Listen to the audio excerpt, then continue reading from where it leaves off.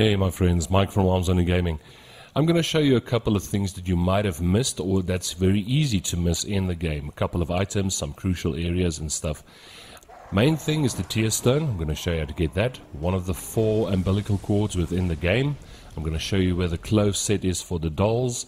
And the old hunter's bone, which is a specialized weapon that you can use in the game.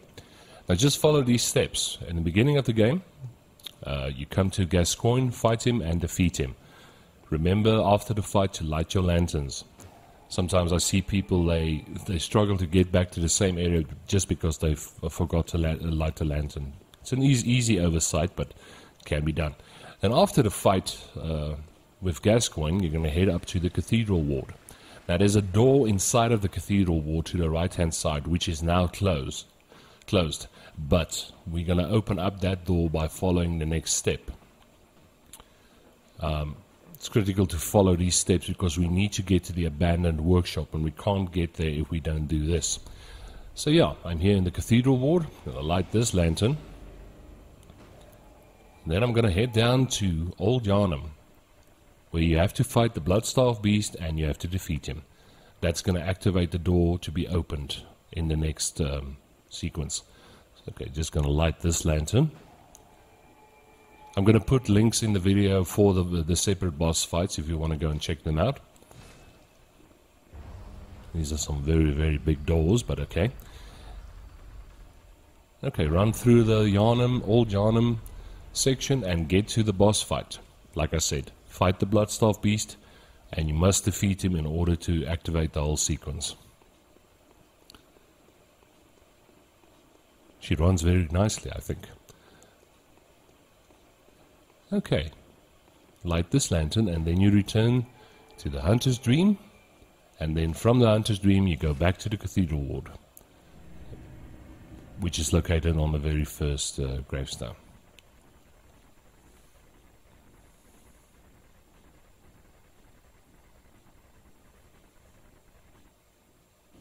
Now as you see, this door is open now. Go through that door, there's an elevator to your right. That's going to take you up to the upper cathedral. I just ignore the enemies for this, for the purpose of the video. And when you get to this part, go to the right hand side of the building, okay? I know a lot of people, they struggle when they're dropping down to this platform that I'm going to show you here now. But this is a very critical thing. Remember to heal up. I can't say this enough. Heal up before you drop down. Now look at those 2 little pieces of wood. They line up with the ropes. Just drop down between those pieces of wood. And you should hit the platform. Like so. Okay, remember to heal up. Again.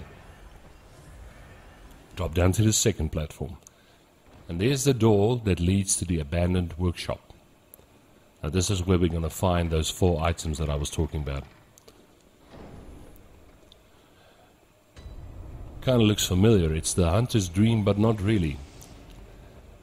There's no dolls standing there. There's no gravestones. There's just a big building that's been abandoned. Okay, in this chest you're going to find the set of clothes for the doll, which you can use in the game. They look very nice and they look kind of cute. Up this little runway here. Here's the old hunter's bone. That's a specialized weapon that can make you move very fast depending on how strong your arcane. I think it has to do with your arcane, but it makes you dodge attacks very easily. Here's one of the 4 umbilical cords that you find in the game. The other one is with the wet nurse. You find one in Isafika's clinic. And then it's this one. And then I think you also get one in... somewhere in the game. Sorry, I forget where that is. And yes, okay, I picked up the small hair ornament there. Now that's the crucial thing. Then you head back to the Hunter's Dream. You speak to the doll, and then you hand it over to the doll. The small hair ornament. That's she's going to talk a little bit, and she's going to be very sad about it and something, but which is quite nice. She feels some emotion. What is this? I can't remember. Not a thing, only I feel. A yearning, something I never felt before. What's happening to me? Tell me, Hunter. Could this be joy? Okay, now she gave you the tear stone. Now what you do now is you equip it on your quick items list by pressing options. There you go. Just equip that tear stone and you crush it. Silver shining star stone used to change into droplet blood gem that fortifies any weapon. Yeah, that's why you use that thing. You put it on one of your weapons, which actually helps your HP recover while it's equipped on your weapon. Okay, so there I have the tier blood gem. So now I'm just going to go and equip it on my axe. Like I said, it helps recover your HP while you're playing, while it's equipped on your weapon. So you go to blood gem fortification, choose the weapon where you want to use it. I have a couple of these because I have done it a couple of times before. So I'm just going to select one of the tier blood gems. As you see there on the right hand side, HP continues to recover +2. So yeah, it really helps out in a fight whenever you're playing the game.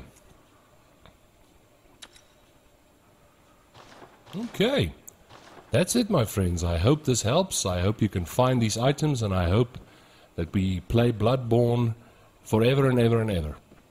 You guys have a good one. If you haven't subscribed, please do. And I shall see you guys in the next one.